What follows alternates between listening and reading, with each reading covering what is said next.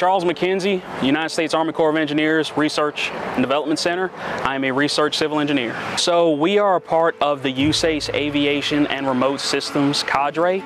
We are down here flying UAS or drones to do damage assessment.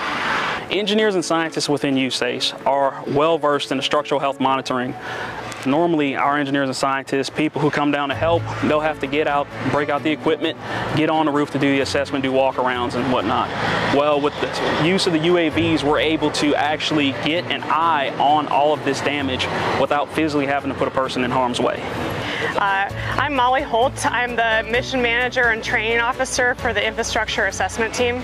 Our mission is to structurally assess buildings for safety, and then also factoring in life safety risks like electrical hazards and access issues. Having the UAS mission support our infrastructure assessments means that our inspectors could be more safe in case there was a lot of debris in front of a household and an inspector didn't have access to that building, or if there was a potential risk for falling hazards, the drone could get into that area and get some footage. Or the drone could also inspect the outside of a high-rise building, checking for any kind of cracks or looking for roof damage to let our inspector know if that building is safe or not and if anyone should occupy it. My name is Rebecca Booten. I am with the Huntington District Corps of Engineers. I'm the geospatial coordinator for Huntington.